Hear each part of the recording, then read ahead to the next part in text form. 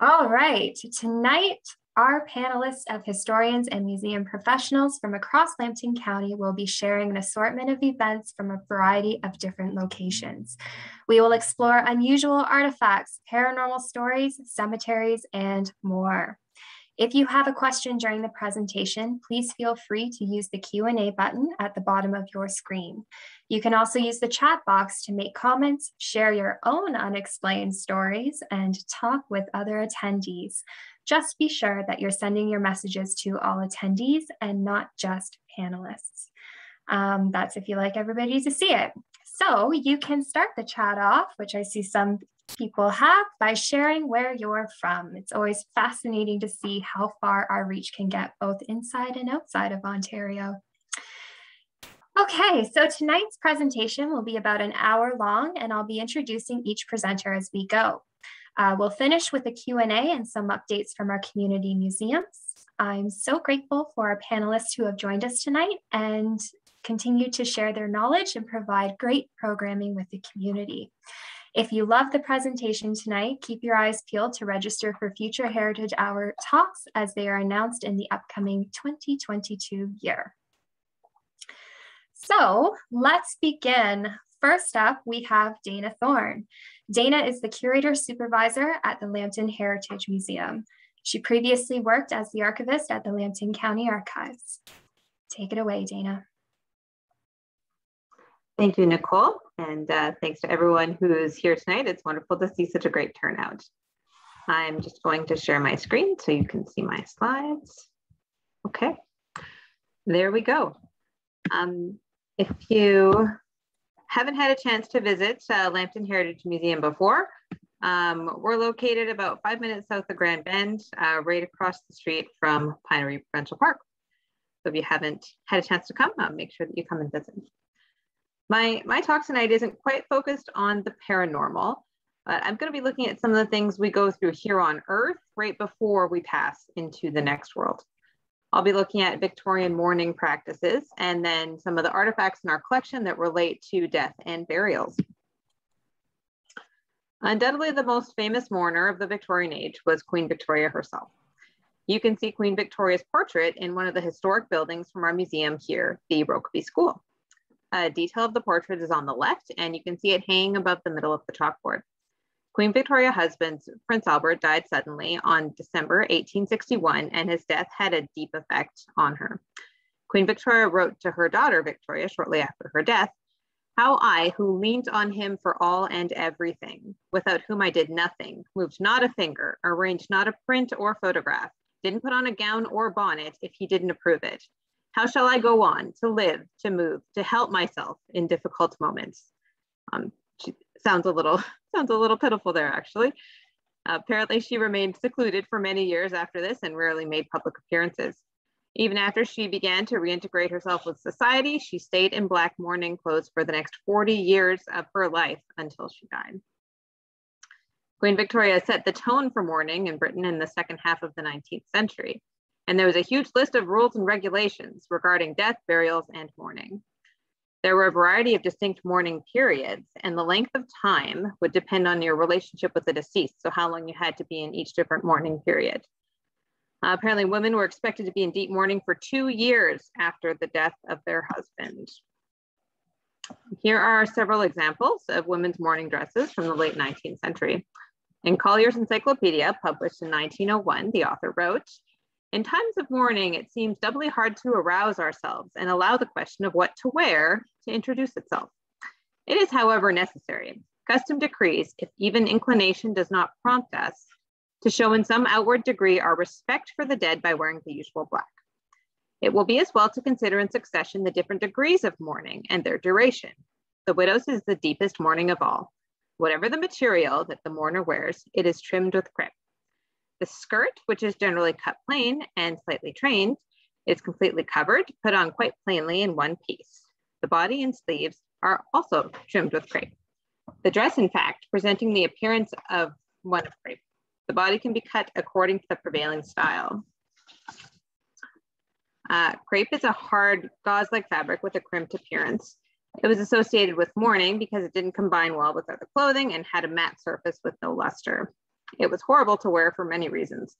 The traditional widow's veil was 6 feet long and made of 2 layers of this black fabric, and it was attached to a bonnet. The material made it difficult to breathe and hard to see. In 1857, a fashion magazine called the widow's veil blinding and stifling. Apparently, the veil's purpose, according to a book, Manners and Social Uses, was to protect a woman while in deepest grief against the untimely gaiety of a passing stranger. We have several examples of mourning clothing in our museum collection. Here's a mourning bonnet from the museum. I provide a close-up of the flowers on the bonnet on the right side. This belonged to the donor's grandmother who lived in St. Mary's. There are many implications for the poorest Victorians when confronted with mourning etiquette and regulations of the times. On this page is a list from Collier's 1901 encyclopedia of all the articles that should be purchased for proper mourning attire. Beside that list is a very beautiful and very expensive mourning dress from the Metropolitan Museum of Art's collection. It did become very expensive for Victorians to outfit themselves with the best mourning clothes, and your class quickly became obvious based on what clothes you could afford to wear while you were mourning. On this slide, you can see a mourning pin as advertised in the Sears and Roebuck catalog in 1902. The entire affair of mourning became very expensive because each set of items was supposed to be purchased new for each death. Victorians were very suspicious, believed it was bad luck to keep any items associated with someone's death. So not only did you need to buy fancy mourning clothes, you also needed to buy a brand new set of fancy mourning clothes with each loss. Keep that on top of the high mortality rates from Victorian times, and you had a difficult situation for many poor people. I'm going to switch gears a little bit now and look at how people were transported and processed after they died. This hearse was acquired by Lambton Heritage Museum in 1984. It's quite striking and it's one of my favorite artifacts in the collection. It was manufactured in about 1890 by Sayers and Scoville in Cincinnati, Ohio. The funeral coach business was thriving at the turn of the 20th century, and sharp competition helped create high standards of craftsmanship and design. 20 years after the horse-drawn hearse was built, the popularity of the car revolutionized the funeral carriage trade. Instead of wagons, hearses were built from modified cars, vans, and buses. Sayers and Scoville was able to pivot their business and continues to produce hearses today, 130 years after the company was founded. See, this picture is looking inside of the hearse. There's heavy black wool curtains that partially hide a small child's coffin from view. The decorative gold roses are painted around the bottom of the lid, and an engraved nameplate reads, "Our Darlings." The seat cushions, you can maybe see here, are leather with horsehair stuffing. Under the seat, there's storage compartments with hinged doors and a finger hole at the top to open it. The back of the hearse has double doors that open out. There's a latch on one door and a spring catch on the bottom of the other. Here you can also see the scalloped fringed curtains that are attached on the insides of the windows and can be pulled for privacy. There's the inside of the hearse with the child's coffin one more time. Another item in the museum collection related to death and mourning is this undertaker's wagon. This wagon was horse-drawn and manufactured in about 1901. It belonged to T. Stevenson, undertaker from Elsa Craig. The wagon's currently on a set of wheels, but it also had runners. You could convert the wagon to a sleigh for the tough winter months. You can see tall lanterns on both sides beside where the driver would have sat. I also tried to peek into the back to get a photograph inside. You can rest assured there wasn't anything too interesting in the back of the wagon right now. The role of local funeral homes is intimately connected to death and mourning. Many funeral homes have been in the family for several generations and have close connections to the local community. In nearby Dashwood, just north of Lambton County, Harry Hoffman got his funeral license in 1934. He opened the T. Harry Hoffman and Sons Funeral Home in about 1940. The funeral home can be seen here in the top left, and Harry's posing beside an antique car in the bottom right. In this earlier picture, Harry can be seen alongside fellow funeral home director, Gordon Eagleson. Note the runners on the wagon to help the horses pull them through the snow. This may have been one of the first advertisements ever taken out by Harry Hoffman in late 1939 or the beginning of 1940. Offering season's greetings to one and all, Harry notes, "I wish to announce that I have purchased the funeral stock and equipment of the late Peter McIsaac, including the equipment of the late Daniel McIsaac of Crediton, and am now fully equipped to serve the public in times of need. This is another item that came from Harry Hoffman's funeral home. It's a wicker casket. This was one of the items acquired by Mr. Hoffman when he took over the equipment from Peter McIsaac. It appears to be from the late 1800s or early 1900s. Wicker coffins were actually used up to the 1930s by policemen and coroners. During the Victorian era, wicker caskets were used in the funeral business, mostly for viewings or for transportation, and occasionally at funerals. And this is a cooling table here. So this would have been situated over several large blocks of ice. The cool air of the ice would permeate up through the holes in the table and would preserve the body. These tables were used for the embalming procedure, as the holes acted as drainage during the preservation and removal of liquids. The table features holes punched into an intricate floral design on the surface, as well as the name B.F. Gleason, Rockport, New York, and 2 patent dates in 1886 and 1891.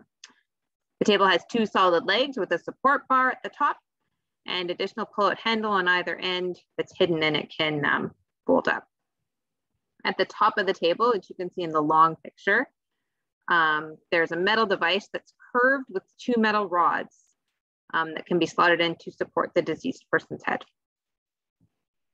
And tucked inside the table is a large piece of black cloth that might have been used on top of the table during the embalming procedure. And here is the earliest example of the embalming system that was used by Hoffman and Sons. This item consists of 2 large glass jars.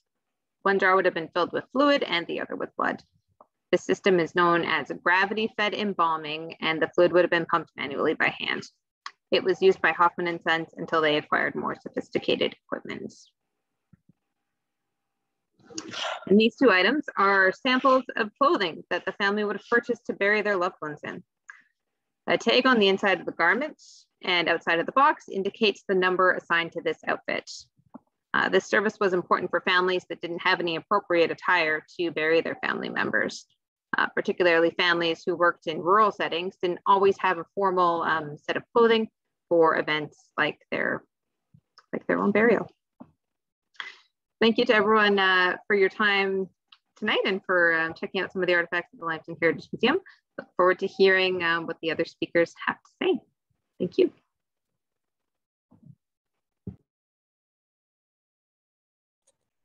Thanks, Dana. So with that, I'm going to kind of share a short little ghost story from the Grand Bend area before our next presenter. And it's called The Monetta Menard's Ghost. Hank and Monetta Menard purchased a cottage on the banks of Lake Huron around 1950. The Menards transformed the cottage into an entertainment venue with a licensed establishment called the 3344 Room downstairs and an elegant black tie dining area upstairs.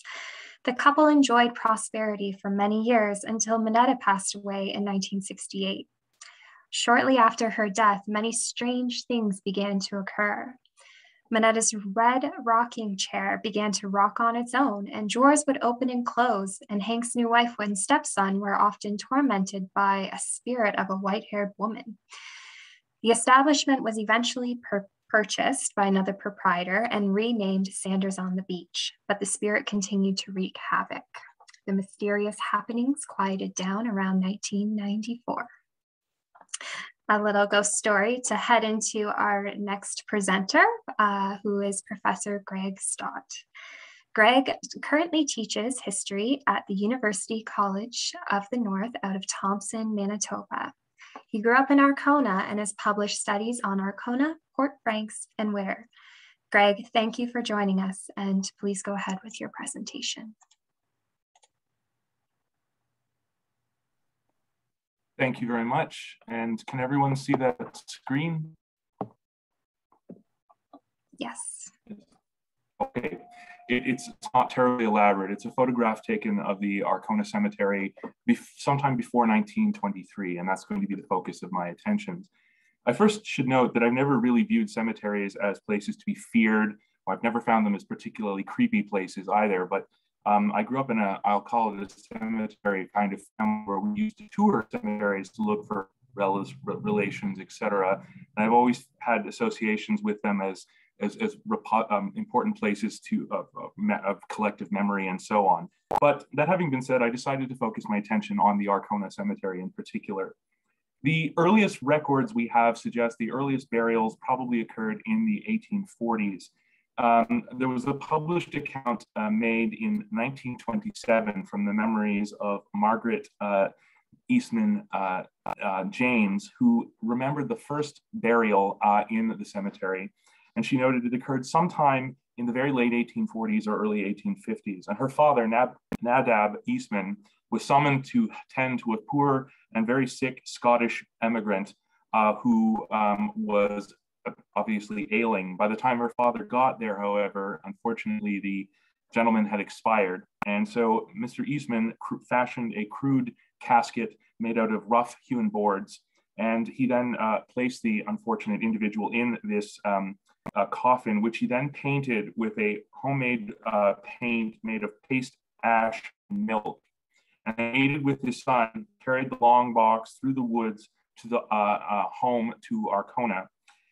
He noted, Margaret later noted that the casket was actually then mounted on a sleigh. And even though this was in the summer, because of the rough conditions of the roads, the ox drew this casket on a sleigh to the cemetery just east of the settlement or the village for burial.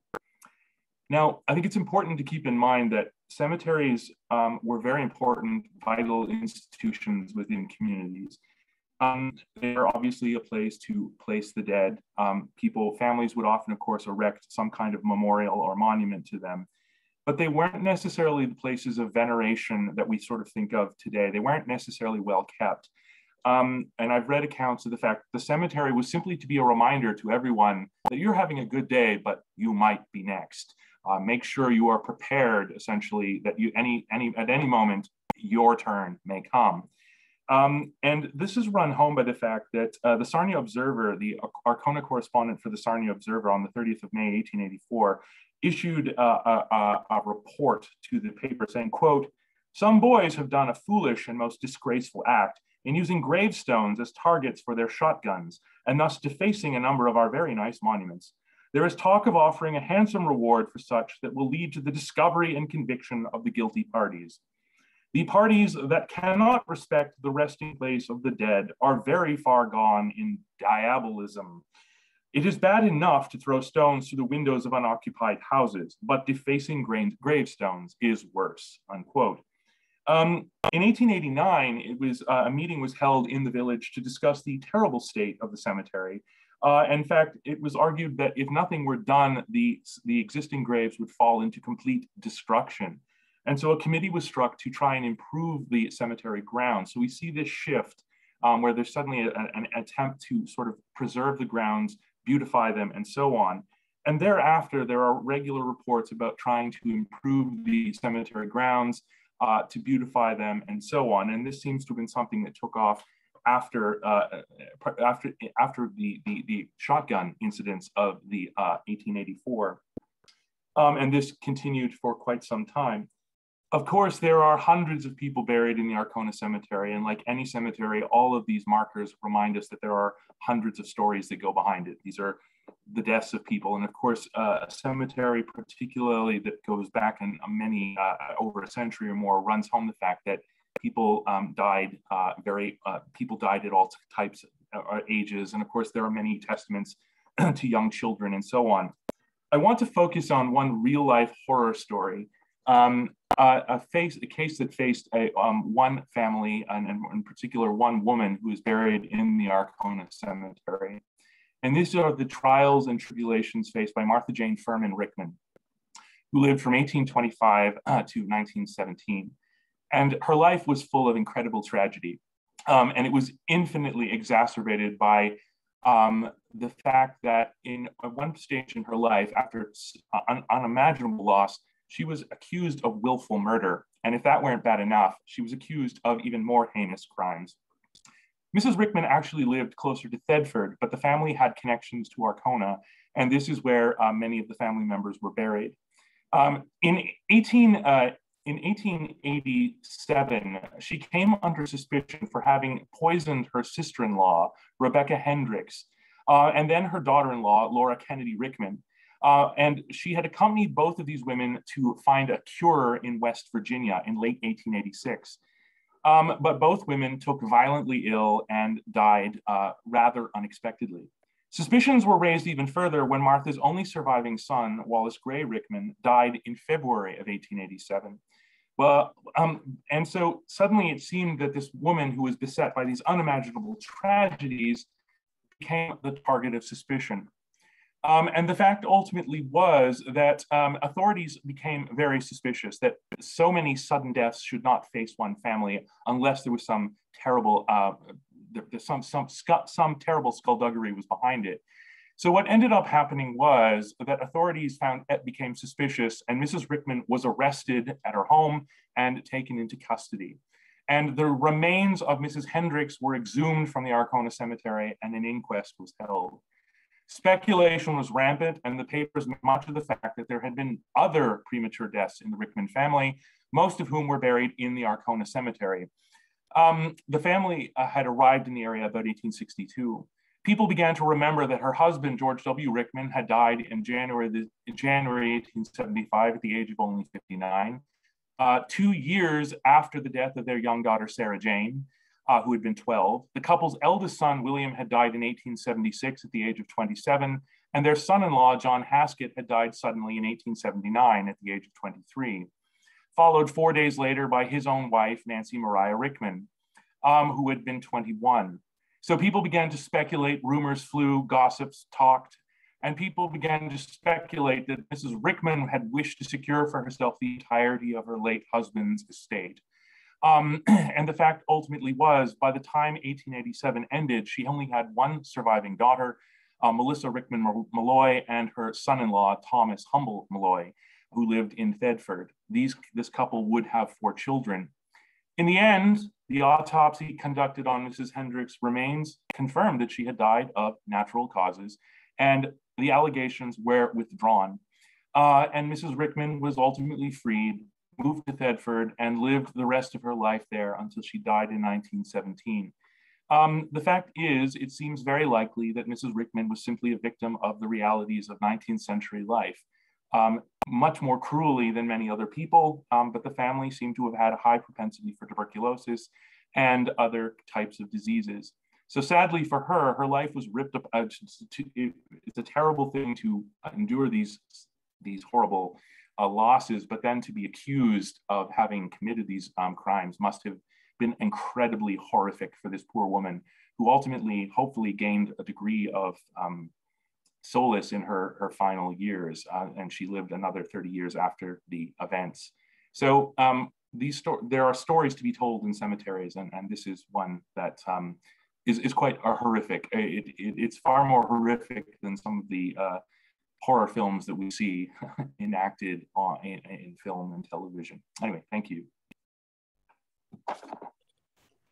Thank you so much, Greg, for sharing that with us today. So before we head into our next presenter, Erin, I'm going to share yet another short story leading us into Enniskillen Township of a UFO sighting. So Blas Frederick Josh was born in Enniskillen Township, the son of John and Mary Ann Josh. He married Jessie Murchison on August 9th, 1932 in Sarnia, and the couple settled on Concession 14 of Enniskillen. In August 1952, Blas reportedly spotted a flying saucer over his Petrolia area farm. Worried that no one would believe him, he did not mention the sighting to his family or neighbors. According to Blas, it had a very bright light and dropped behind a clump of trees off to the west. Then it shot up again and floated towards Sarnia. When a neighbor, Howard McDonald, later located a pile of plastic and aluminum in Blas's cornfield, Blas decided to bring it to the Ontario Provincial Police to investigate this mysterious sighting. The wreckage was identified as a weather balloon from another field near Mount Clemens, Michigan. The wreckage was not officially identified or removed until the October, as Bloss refused to allow anyone to drive in his cornfield until after it was harvested. So on October 30th, 1952, an article entitled "Balloon, Not Flying Saucer, Lands in Lambton" appeared in the Windsor Star and featured Bloss Josh's would-be UFO encounter. A similar incident was reported by the Sarnia Observer in 1952 when an unidentified object was found by Herald near Wyoming, Ontario. So now that we're in Enniskillen Township, our next presenter, Erin D. Richard, is the Curator Supervisor for the Oil Museum of Canada. Prior to this, she worked in a variety of museum roles within Canada and England, including the Guelph Museums, Brant Historical Society, the Royal Collections at Windsor, the British Postal Museum, and Black Creek Pioneer Village. She holds a Master's of Museum Studies from the University of Leicester and a BA Honors in History from the University of Guelph. Take it away, Erin. Thanks very much. All right. So the focus of the Oil Museum of Canada doesn't typically lend itself to ghost stories or really creepy tales. Instead, I'm going to focus my part of the presentation on artifacts that have been collected by the international drillers as souvenirs as they've traveled to far off places. They often returned home with harrowing tales of encounters with wild animals, dangerous people, and dreadful diseases. These items might be benign to some, and for others, they will induce nightmares. The first artifact is a spider. So this maybe isn't clear from the image, but this spider is big. It's called the lesser black bird-eating spider, or the Goliath bird eater, which is a slight misnomer, as although it is big enough and can eat small birds, it rarely actually preys on birds.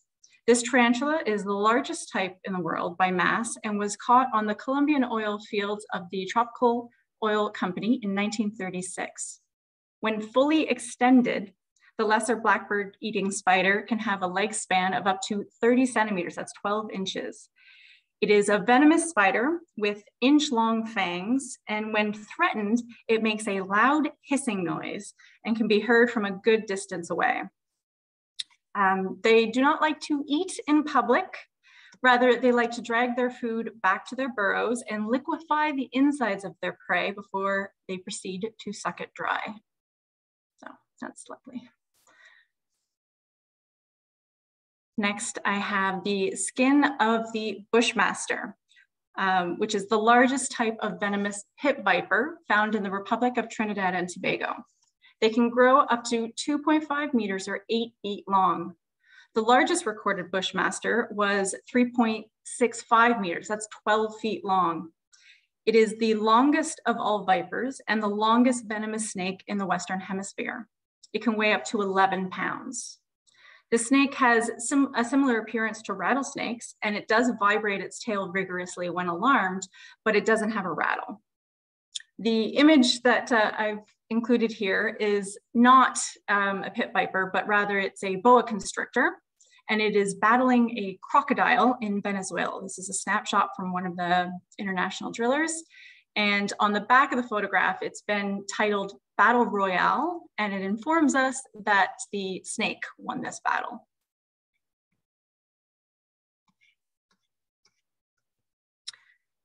This is a tiger's claw.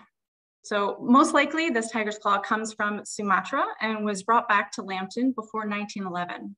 A tiger's claw can be about 10 centimeters or 4 inches in length and are for grasping and holding onto their prey or climbing trees head first. Tigers cause the most amount of human death than any other mammal. A particularly notorious tigress can be found in the Guinness World Records for killing over 400 people in Nepal and India before being hunted in 1907.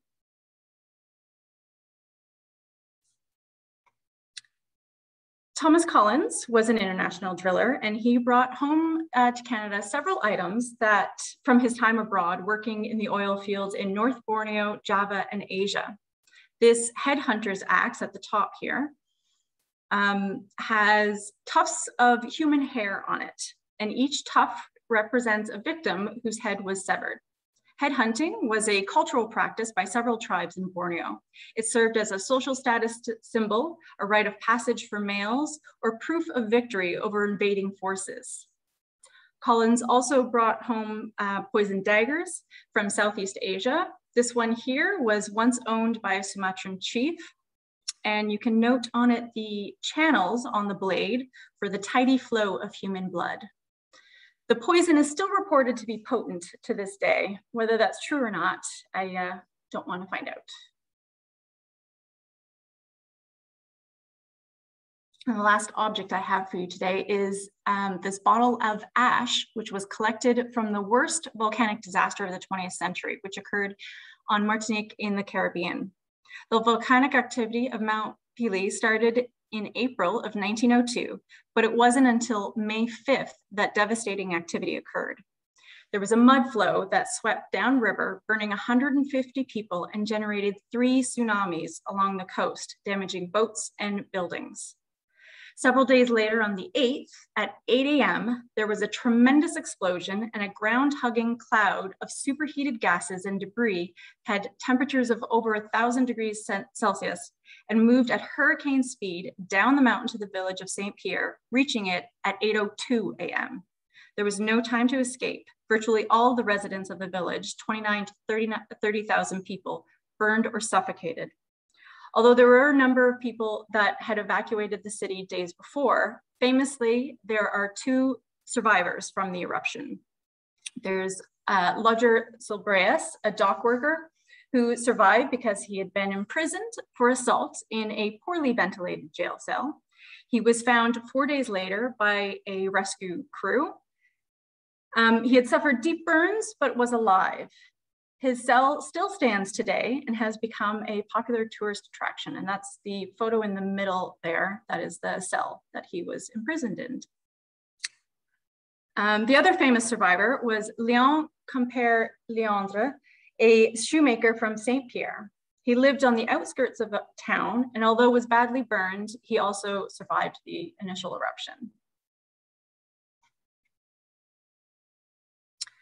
So I'm going to leave you tonight with my own creepy story. I'm not great at telling ghost stories, but I'll share this one with you as it was told to me. So this is international driller Albert Huggard. The image on the right is his grave site in Madagascar. Albert was working in the oil fields on the island of Madagascar, and in June 1914, Albert and 22 diners were purposely poisoned. Only a couple men survived. As told to us by his grandson, Timothy Ryan, as Albert lay dying, he called out to his wife, who was in Petrolia at the time. She awoke from her sleep and somehow knew that her husband had died, leaving behind her and their 4 children.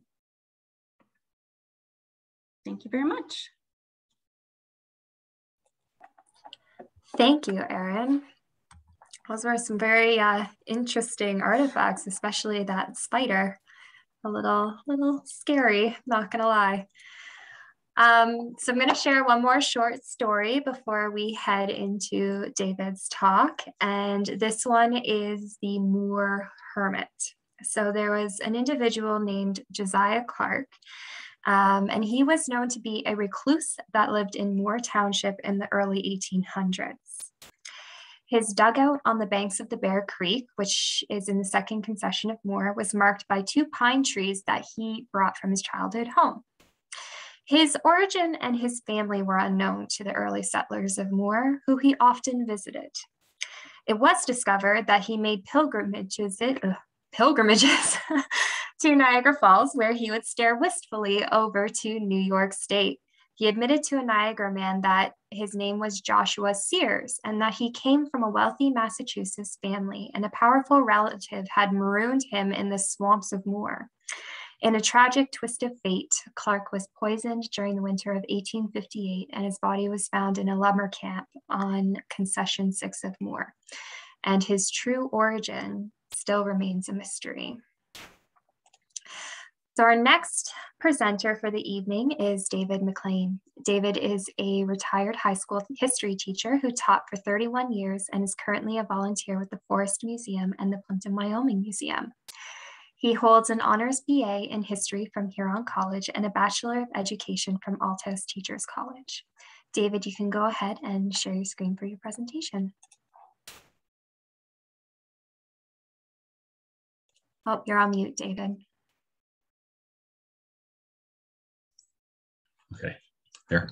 Thank you, Nicole, and hello to everyone out there. And I'll share my screen in a moment, but I just want to make a little comment, an apology to Greg. During your presentation, I had to duck out for a moment because you made reference to a name that sounded familiar to me, Rickman. And I went to my family tree and looked it up and see Thomas Humble Malloy, her son-in-law, one of her son-in-laws, was a great granduncle of mine. So you just added a little bit of knowledge to my family tree. So, but I will report that Thomas outlived his mother-in-law by 20 years. So that means, so anyways here. So I'll throw up my screen here if I can in a second. Okay.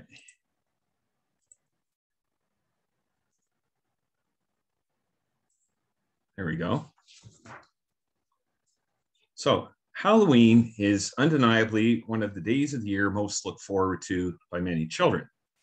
It's a great time of great fun, of course, to dress up in any manner of costume and enjoy treats handed out by the neighbors during the ritual door-to-door campaign, or to enjoy a Halloween party with friends. Now, it wasn't always this way. How Halloween is observed has changed greatly over time. And in my presentation, I will share with you a little about the history of Halloween, just a little bit, and show that it was once something far different from what it is today.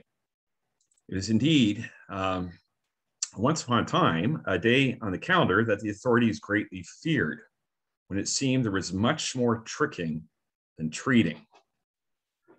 So first, a little background. I know a lot of you have heard about the history of Halloween before, so I'm not going to dive too deep into that. But Halloween, which was derived from a curious but not unusual amalgam of ancient Celtic and Roman, as well as medieval Christian customs and practices, was brought to Canada thanks mainly to 19th century Irish and Scottish immigrants.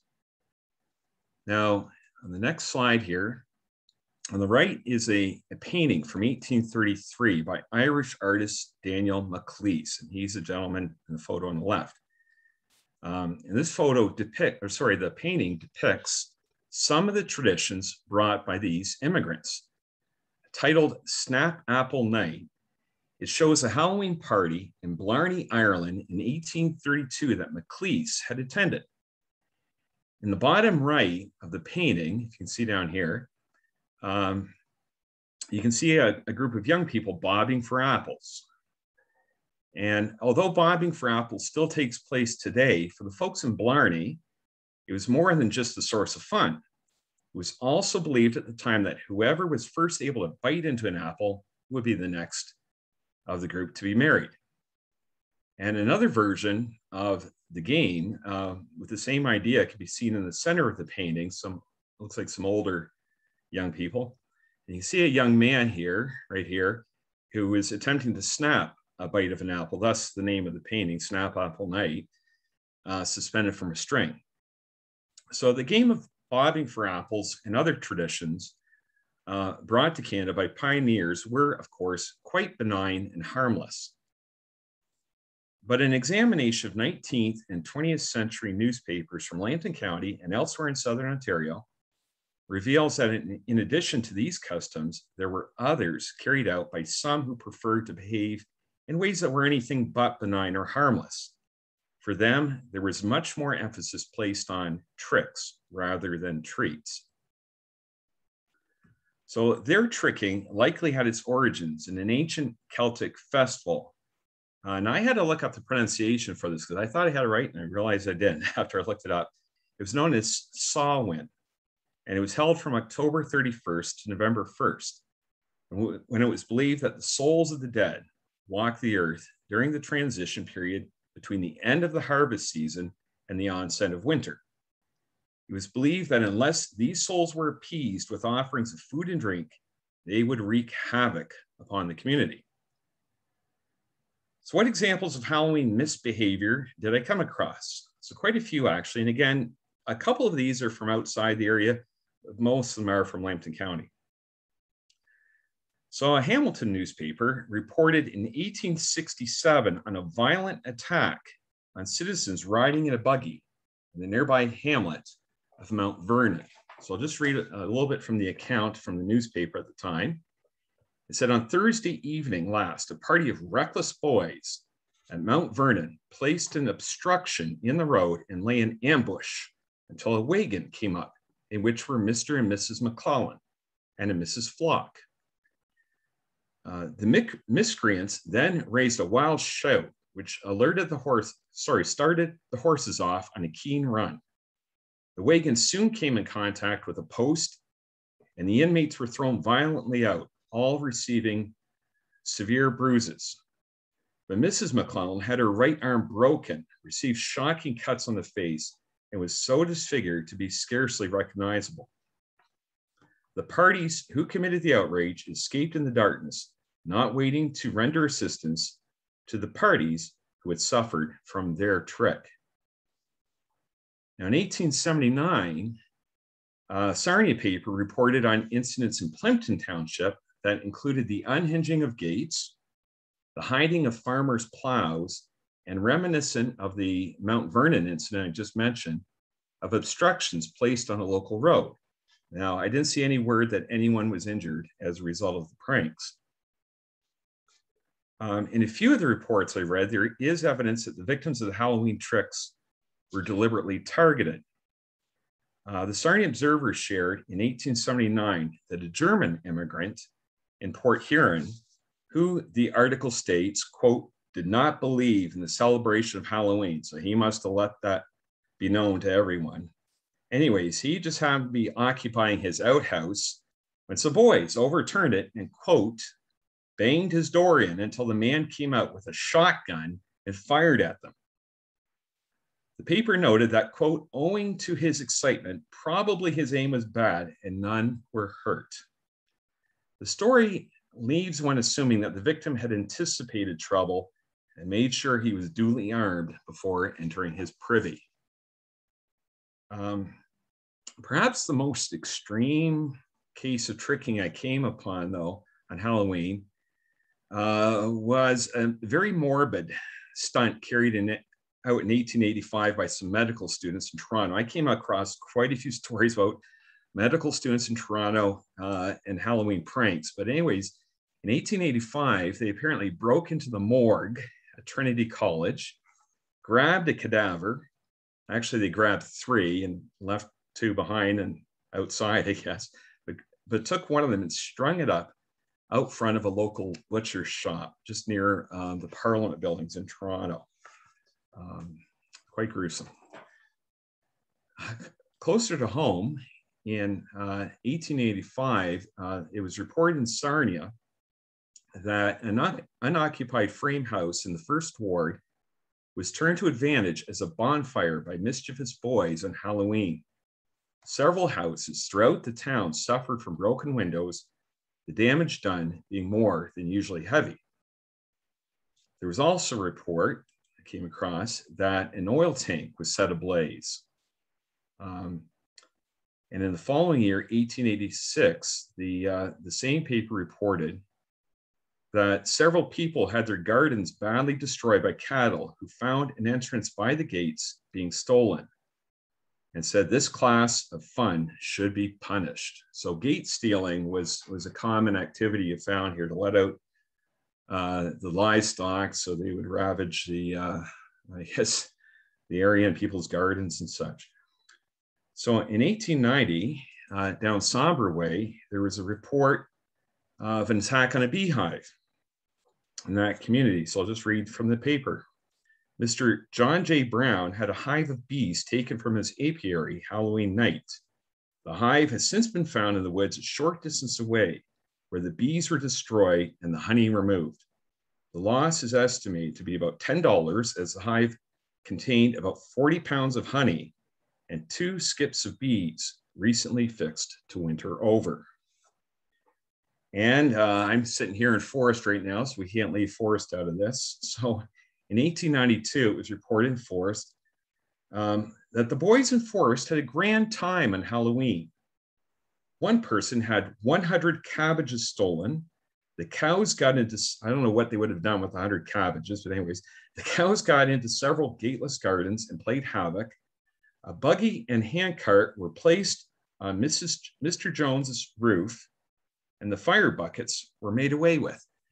Now, this photo is actually from Nebraska. Okay, so it's not from around here. I don't have a picture of the Forest incident with the buggy, but this was a common trick to put the person's buggy, wagons, or whatever up on top of the roof of the house. Now, the article made reference to fire buckets. I don't know if you know what fire buckets were or are, but these were typically in the days before modern firefighting techniques. Homes quite often had buckets of sand or water placed nearby, near the roof, so they could put out any sparks or whatever up on the roof of the house. All right. Now, undoubtedly, the most extreme example of Halloween violence I came across locally occurred in Arkona. And my colleague here, Greg Stott, shares an account in his book on Arkona's history. So the year was 1903. And as the Watford Guide Advocate newspaper reported, the Arkona citizenry feared the arrival of Halloween, as in previous years it had, quote, been the occasion of considerable disorder and destruction of property. This is a photo from Arkona. These folks are in Arkona here. But so it had been the occasion of considerable disorder and destruction of property, and there were concerns that the local authorities were, quote, either not inclined or were powerless to preserve law and order. As it turned out, their fears were well-founded. A constable who confronted the gang on Halloween night was pelted with stones and bottles, prompting him to fire his revolver in the air as a warning. In retaliation, the mob set his horse loose from its stable and sabotaged his buggy by removing the nuts from its wheels. A writer from the village declared that, quote, the bombardment of Copenhagen, which had happened back in 1807 during the Napoleonic Wars, that the bombardment of Copenhagen could not hold a candle to the siege here on Saturday night. Now, it seems the perpetrators escaped justice from this incident, but the poor constable was made $5 poorer when he was fined for his failure to keep order in Arkona on Halloween night. So although the perpetration of tricks on Halloween would continue, it seems that by the 1920s, things were much tamer. Outhouses still got tipped, windows still were soaped, and pumpkins still got smashed. But by that time, efforts by community leaders and organizations, in particular churches, YMCA clubs, and so on, to organize Halloween parties, or socials as they were called, appears to have had some positive effect, providing a way for young people to have some fun without causing mayhem. In this photo here that I've had in my backdrop here, this photo shows some costumed children, and we're not sure of the details in this photo, but I believe it's probably from the 1930s, maybe 1940s, quite likely at Forest Public School, all right? So by the 1950s, the idea of children going door to door for trick-or-treating began to gain in popularity, and of course has become a thoroughly entrenched part of the celebration of Halloween. So thank you and happy Halloween to all. May you be well treated and not at all tricked. Thank you so much, David. That was great. I don't think I've ever seen a photo of a carriage on top of a house before. That would have been a very curious sight at the time. So our last presenter, Kaylin, unfortunately could not make it tonight. We will not be hearing about the paranormal investigations of the Bury House. However, I will take a couple minutes and we'll share just a little bit of an account on the Baldoon mystery, and then we will head into some announcements and the Q&A. So I'm just actually going to share my screen here, and I pulled a news article, a publication that has some really great images. of the mystery here. I'm going to pull up my notes and talk a little bit about Baldoon. So in 1929, near the village of Baldoon, which is located near present-day Wallaceburg, a group of girls were working in the barn of John McDonald. Rather suddenly, an overhead beam came crashing down and another beam fell, then another, and the girls retreated to the house. Shortly thereafter, a lead bullet smashed through the window and fell at their feet. At first, they thought it was a careless hunter, but then it was soon followed by other projectiles coming through other windows. Strangely, once the bullets went through the glass, they all seemed to drop to the floor. Stronger manifestations followed. Stones bombarded the house, dishes rose from the table, chairs and tables were turned over. The house would violently shake, sometimes seemingly off its foundation, and a mysterious black dog would appear and disappear. And there's even one account that it was on the roof of the house.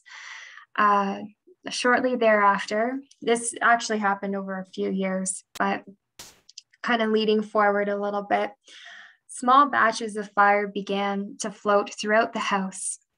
Blazes broke out in clothes. Closets were set on fire, and the cotton batting underneath windows would often catch fire. Ultimately, the McDonald family was forced to leave the farm when their house finally burned to the ground.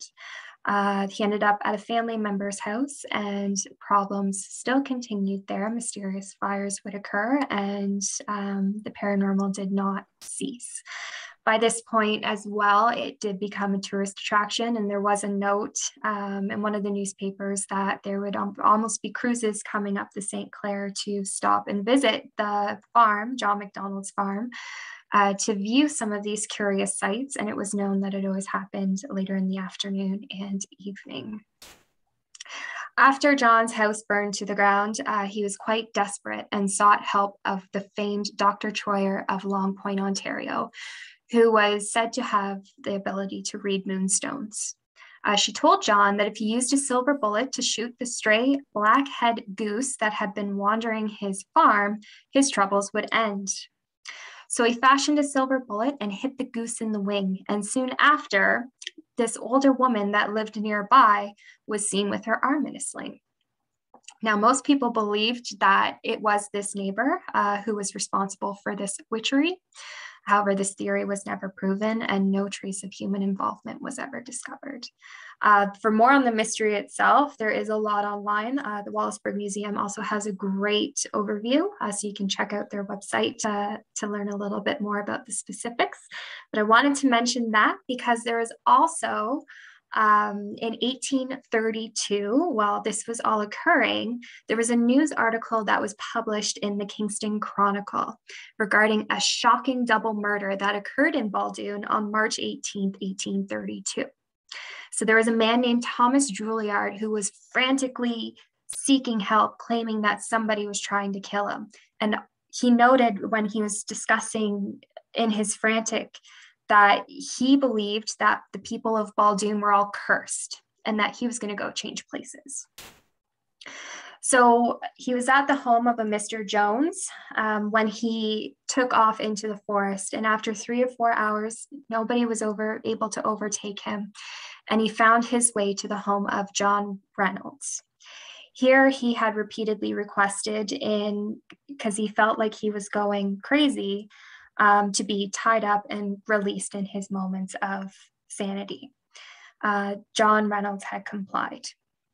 And the last time that John had untied Juilliard at his request, a fight had ensued and both men were injured. During the fight, Mr. Reynolds grabbed a knife and ended up killing Juilliard. Later, a mortally wounded Reynolds also passed away because before Reynolds could kill Juilliard, Juilliard had stabbed him mortally multiple times. So John Reynolds, before he succumbed to his wounds later in the afternoon that same day, he shared a detailed account of the events that transpired, and it all ended up in what was the Sandwich newspaper at the time and then reprinted in the Kingston Chronicle next month later. So that kind of wraps up our speakers for the evening. Now, before addressing questions, I'm going to provide a few updates from our community museums across Lambton County. So this upcoming Tuesday, October 26th at 7 p.m., the Lambton County Archives will once again host a property workshop for those interested in learning how to research a property online. Details and registration can be found at www.lambtonarchives.ca. On November 9th at noon, join the Lambton County Archives with Lambton Libraries as we explore local military heritage through the Library and Archives Canada databases. Discover how to search information in World War I, World War II, and the War Bride databases, including how these resources can help inform genealogical and local history research. You can learn more at lclibrary.ca. The Oil Museum of Canada remains closed at this time due to the ongoing renovation project undertaken this year, but staff have been working hard behind the scenes. Along with the virtual programming created for school groups, OMC has developed a list of live sessions for adult and senior groups. These programs invite a museum expert to your virtual group gathering to present one of our programs and provoke discussion with participants. Growing up does not eliminate the thirst for knowledge, new experiences, or lively conversations. On November 18th at 7 p.m., join the Lambton County Archives with the Oil Museum of Canada for the virtual talk, Early Settlement in Enniskillen Township, and learn more about the early colonial settlement of this region. Following the survey of Enniskillen Township in the 1830s, we will be looking through documents in the Lambton County Archives collection, along with local township papers to uncover personal accounts of living in Enniskillen Township prior to the oil boom in Oil Springs. Moore Museum is open through the fall for self-guided tours, Monday through Friday, 9 to 4 p.m. Event dates are set for 2022, so stay tuned to the Moore Museum website as these will be announced soon. Lambton Heritage Museum is offering virtual live sessions for their holiday programs this year. Reach out at heritage.museum@county-lambton.on.ca if you're a teacher and interested in having LHM appear virtually in your classroom for this holiday season. Get in the holiday spirit with a guided tour through Sombre Museum's 140-year-old Victorian home. We are showcasing all of their creepiest artifacts, turning out the lights, and focusing tour information on topics like witchcraft, funerals, Victorian medical practices, and more. Note, it is a creepy guided tour with an eerie atmosphere, but it's not a haunted house with jump scares. So all ages are welcome. And for young children, they will be turning on the lights and focusing the tour on less scary topics. Tours will be available 6 to 9 p.m. October 27th to 30th, with the last available start time at 8:30 p.m. Sombre Museum is once again selling fall and Halloween DIY craft kits for adults and children, filled with crafts, games, activities for children, and featuring a rustic stuffed pumpkin table decoration and activities for older crafters. See sombremuseumshop.square.net for details and to purchase tickets for the Halloween haunted house events and craft kits. Follow at Sombre Museum on social media for updates and details on their Christmas festive season. Lastly, the Forest Museum is participating in the Forest Legion Craft Sale Saturday, November 27th from 9 to 2 p.m. Details will be on their Facebook page shortly. Everyone is also invited to attend the Forest Fall Film Festival at the Canetto Theatre. Please see the Forest Museum Facebook page for all of the details. Now, if you have any other questions, I don't see many that have come through for this presentation. Please feel free to share them now. Please feel free also if you have some unique stories yourself that you'd like to share in the chat. We love to hear them. And we'll give a couple minutes here just for some Q&A. So if you do have any, please let us know.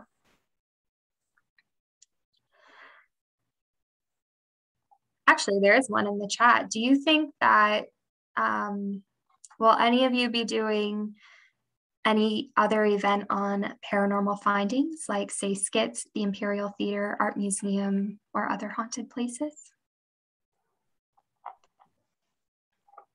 I do know, oh, sorry. I do know, and I don't have the date right now. I know it's coming up near the end of the month. The drama classes at North Lambton Secondary School are going to be giving a haunted tour of forest here coming up, the first time ever event, as far as I know, near the end of the event. So, or near the end of the month. So if you contact North Lambton Secondary School, I'm sure you get all the details from them. So.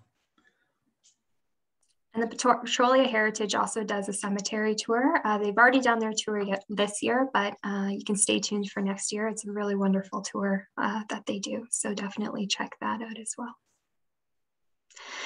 I don't see any more questions coming in the chat. Everybody, thank you so much. This has been some really great chats that we've had tonight, very active, which is always awesome to see. Love it. So we are a few minutes over. So, oh, Elgin County is having their cemetery tours this Sunday. That's great. I'll have to check that out. Okay, so I'm going to wrap it up here. So on behalf of the Heritage Sarnia-Lambton Museum Network, thank you everyone for attending tonight and continuing to support your local museums. Your support is critical in allowing us to continue preserving and sharing our local history and the stories of our community. We really hope to see you again during our next Heritage Hour talk in the upcoming year. So stay tuned, and I hope everyone has a great evening. Thank you, everybody. Thank you. Good night.